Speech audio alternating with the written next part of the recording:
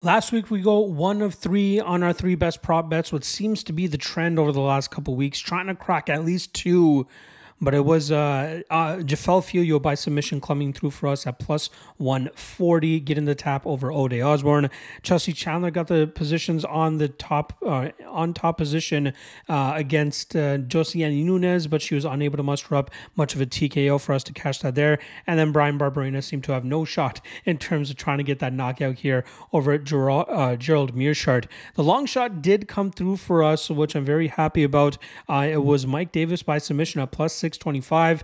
From the jump, when he cracked Natan Levy and got engaged in the grappling realm, I knew for a fact we were going to end up hitting that sub prop, especially considering how much we saw Davis really chasing the grappling situations and looking for submission. So very happy to hit that. I was hoping that we were going to be able to cash the sub round 3 at plus 2,800. Unfortunately, Natan Levy was not able to see the third round, and we get Davis to cash it just a sub prop period for us at plus 625. Let's see if we can get the long shot to hit for us once again. But first, let's get through the top 3 prop bets that I got for you guys. First of which is going to be Trey Ogden by by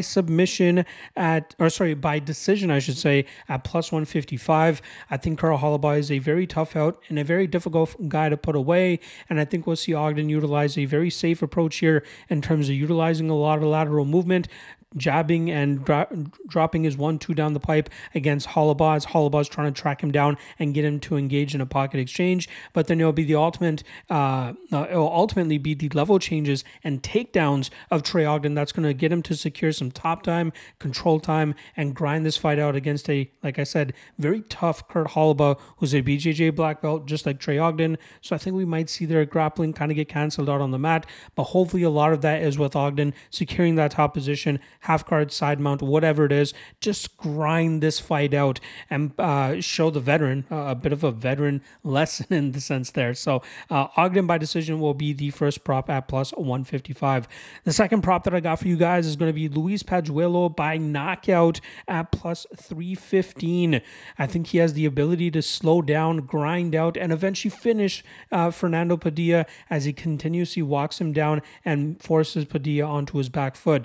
We know Padilla does not do the greatest in deep waters. He's only won 2 of his 15 fights on the scorecards. A lot of his losses also coming by decision, just like it did last time around against Kyle Nelson. But unlike Kyle Nelson, we'll see Pajuelo go out there and just put the pressure on him from jump.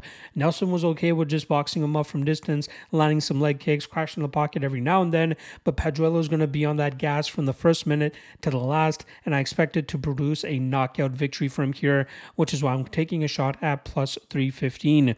The third and final prop bet that I got for you guys here is going to be Justin Tafa by knockout at plus 200. His money line sits around plus 155, but Justin Tafa has only won by knockout, and I think that's going to come to fruition once again here.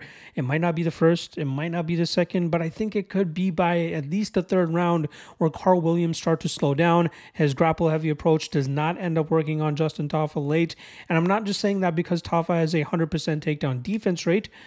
He's only faced 2 takedown attempts throughout his UFC career. He might get taken down, but I don't think that we'll see Carl Williams finish him, as Williams normally doesn't finish his opponents, especially when he takes that grapple-heavy approach. I think we'll see Tafa eventually muster up the ability to put together big combination here, big punches, catch Carl Williams slowing down, and then eventually knock him out, cashing that plus 200 ticket. The long shot that I have for you guys here is definitely a long shot. We're going to go with Mick Parkin, round 3 plus 1,200.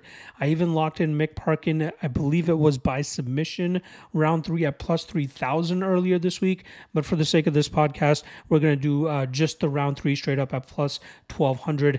Again, I think he has a better gas tank, better overall game against Usman. We've seen Usman slow down in the past, but luckily for him, he's been facing some guys that have worse gas tanks than him. Parkin is a guy that will never settle for a bad position like Jake Collier did in the third round of Usman's last fight.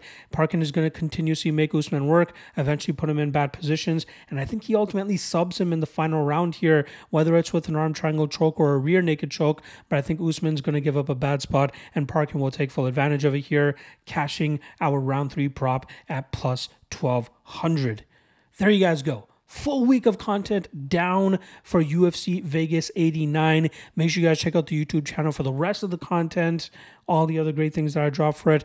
But not to mention, we got Bellator going down, probably going down right now as we're speaking, as it started at 1 p.m. Eastern on Friday, and then LFA and Octagon on Saturday, not to mention UFC as well. Octagon and LFA breakdown strictly on the Lock of the Night Patreon page if you're looking for that. Otherwise, good luck on all your action this weekend, folks, and I'll see you guys Saturday after the fights wrap up for my immediate reaction show. See you guys then. Peace.